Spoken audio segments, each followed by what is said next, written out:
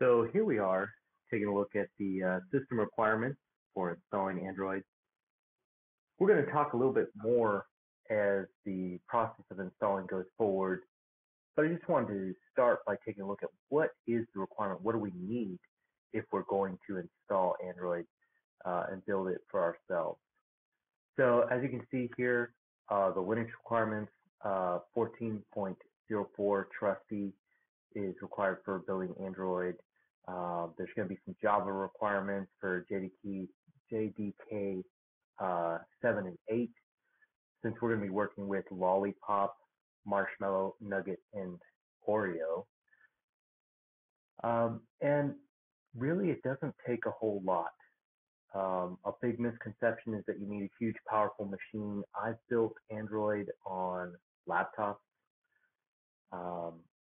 Actually, most of my early builds were done from a laptop, so don't be afraid of that. Here I happen to be using SUSE Linux Enterprise, and I'm going to be running some virtual machines. It just works out better for the ability to swap between different versions, as we're going to be building for everything from Lollipop to Oreo, but you can do it any way that works best for you. I highly recommend installing on a physical machine.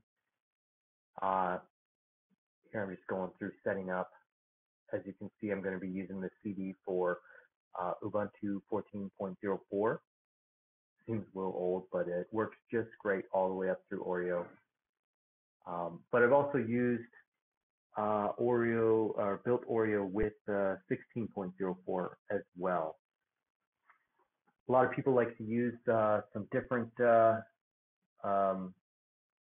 versions, but I really don't think that's necessary. I recommend that you actually use what they design Android on, which is Ubuntu. Just setting up some networks here. Storage size, 250 gigabytes is going to be plenty of machine to build an Android platform. If you're installing on a physical machine, it's going to look very similar, of course, just not within a window like I have it here. There's virtual, tons of different virtual technologies that you can use. VirtualBox.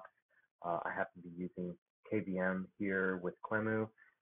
But there's also Zen, lots of different softwares available to you, especially if you're on a Windows machine. I recommend going the route of VirtualBox.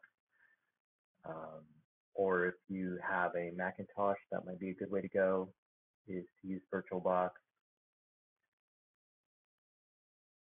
And while we install this, we're going to talk about what we're hoping to accomplish by this video series, what we're hoping to learn as we strive to build Android variations. So what would be the minimum specifications then? Really goes back to what works for Ubuntu.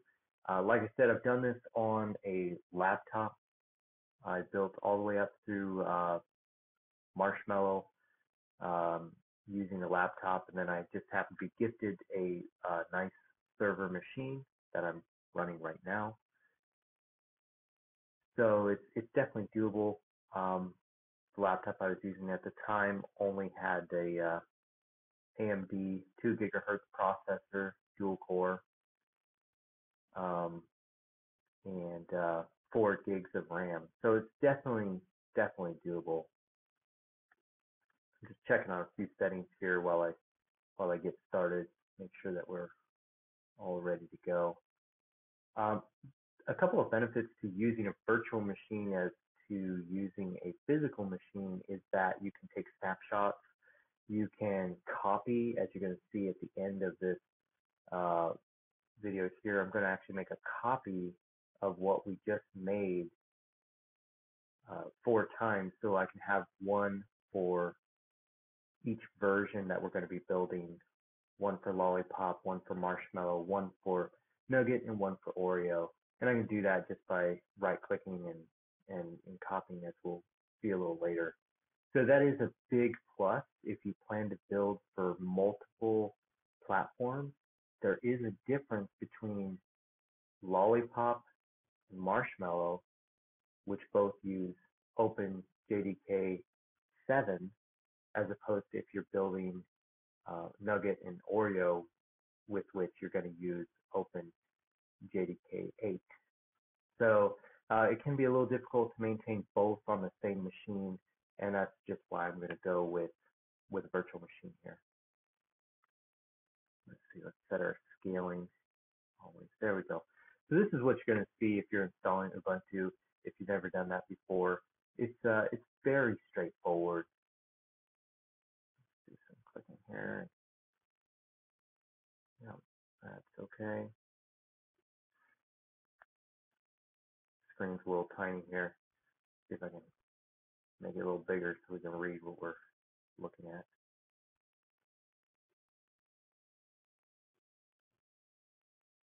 There we go.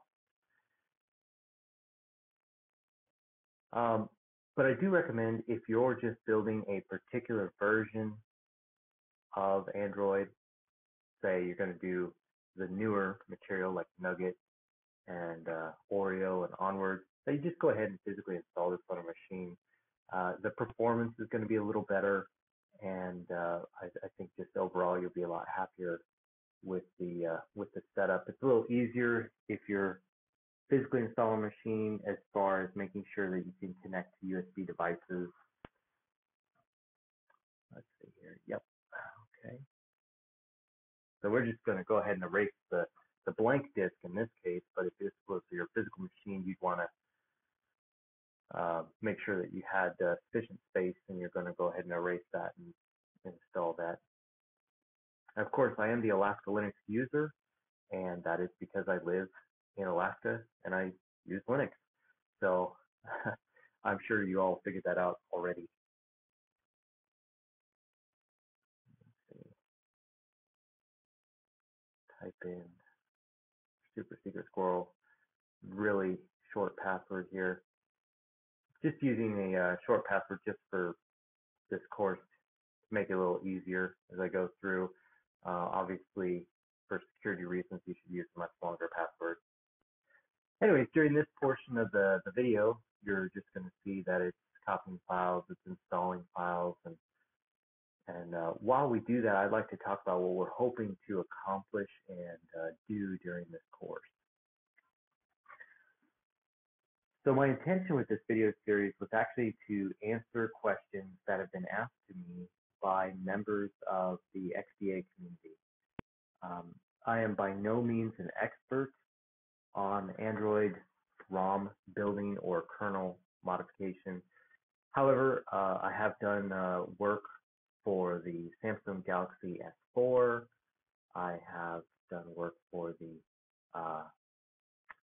the Galaxy Note Edge, as well as creating ROMs for the LG4 and LG G4, and assisted some folks with building various ROMs for instance, the Samsung J7, things like that.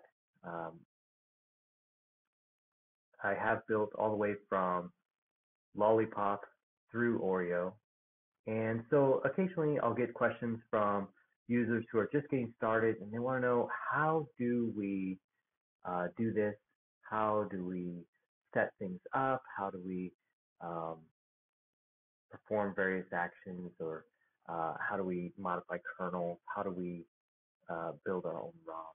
And so I just wanted to put together a video series that would show you beginning to end, how do you build a ROM, how do you do kernel modification, and we're going to talk about everything from building AOSP, which is the Android open source project, basically the bare bones of Android, to doing custom ROMs such as Slim ROMs, Pac-Man ROMs. We're going to take a look at AOKP and AOSCP, or Cypher OS. And we're going to build everything from Lollipop through Oreo. We're going to look at building custom ROMs for phones that are already available. We're also going to look at how do we add um, custom ROM information that we need so we can build custom ROMs for phones that aren't available to that particular ROM. We're going to look at everything from the Android manifest uh, to repo syncing. We're going to look at how we can add new programs through source code. We're going to look at how we can add new applications that are pre-built. We're going to look at how we can change the default background. We're just really going to try to cover everything that the typical ROM developer is going to want to do when they're developing their own ROM. As well as looking at ROM development, we're going to look at kernel development, and we're going to walk through adding governors to your kernel, I/O schedulers to your kernel. We're going to look at several examples where I have overclocked a kernel or undervolted a kernel. We're going to look at things such as tool chains, where to get them, how they work, what's the difference. So hopefully this will be a really informative course. This I call it a course. It's not really a course. It's more like a video series just to help explain some things for people. But the overall idea is who this is for is the person who is getting started with Android development. You maybe already have done things like flashed custom recoveries like twerp or Clockwork Mod, and you've maybe used fastboot or ADB before, but you're not, for instance, like a fastboot ninja or ADB, expert. And we're going to dive into those subjects. We're going to look at how can we pull good logs with ADB, how can we use fastboot to flash things. We're going to talk about building OTA packages, or what you would call over-the-air packages, and how to implement those. So we're just going to take a really wide brushstroke and look at everything. But hopefully, while we're doing that, we're going to spend some time diving into the nitty-gritty of why we do it that way or how it works, and maybe we can see a couple different ways to do things. During the build processes, we're going to run into errors. And I'm purposely leaving the errors in because I want you to see them, and I want to see us work through them together. And hopefully that'll help you, because when you start developing your own ROMs, you're going to see errors. Or when you start working on your own kernels, you're going to see errors. And we want to see those errors, and we want to talk about them during this video series, so that way we can learn what some avenues we have to try to fix them. Where can we look to get some help, and what tools are available to us. So hopefully that'll be a big help for those of you that are getting started. If you already know how to build ROM, and maybe you just want to look at some of the finer points, you're welcome to use this video series as well. A lot of the material may be stuff you already know, and so you might want to just skip to the videos that pertain to what you are hoping to learn about. And that would be great. If it can be a help to you at all, I think that's awesome. So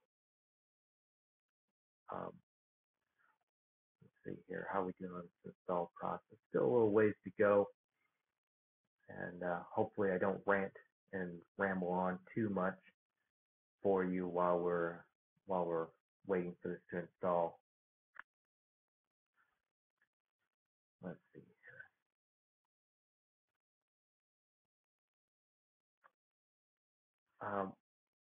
A lot of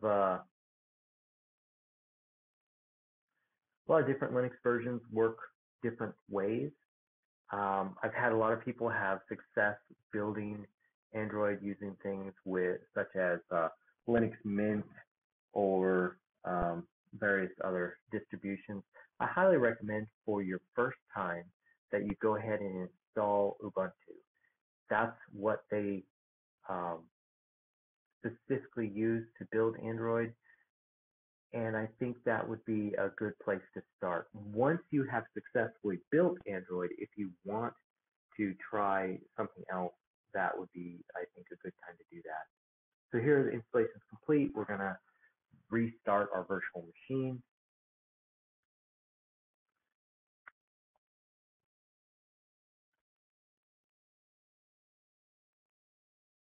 Of course, this is a little different restarting virtually than restarting a physical machine, but in the end, the result's going to be the same. So before we move on to the other videos, I do want to take a moment to see how we can set a few things up here.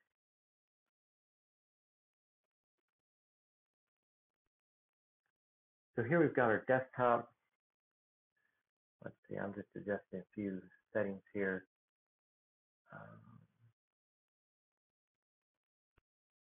Make sure we're set here for CPUs, those are fine.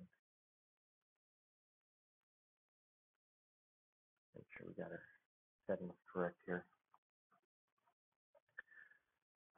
When you're installing a physical machine, obviously you don't have to worry too much about that. And let's see. Okay. Obviously, it's going to tell us there's some newer versions available, and you can go ahead and decline upgrading if you're just going to follow along with me here. Like I said, I have successfully used the Ubuntu 16.04. I particularly want to use 14.04 because we're going to be using the older OpenJDK 7, so we can build things like Lollipop and Marshmallow as they move to OpenJDK 8 for Ubuntu 16.04 and up. Let me scale the screen here. Of course, it's way too small for us to see anything. So let's change our display settings. If you're not familiar with Ubuntu, it's fairly user-friendly, pretty straightforward to use. We're going to be spending most of our time at the command line. I would say about 90% of our time at the command line. So hopefully that's something you're comfortable with. If you're not, that's okay. We're going to see all the commands as we type them together, so you can just follow along and kind of learn that way as well. So one of the big things that I recommend you do is you pin the terminal to the start bar. So we're going to need that. So all right, we've set up our virtual machine. Now I'm just going to make some copies of it. And the reason I'm making some copies is so I can do the different variations that we're going to build of Android. Again, if you're just building one version of Android, you really don't need to do this. Or if you're just building Nugget and up, you probably really don't need to do this. It just works out a little better for this video series for me to have separate containers for each one with separate hard drives that I can just turn them on and off. So let's get started.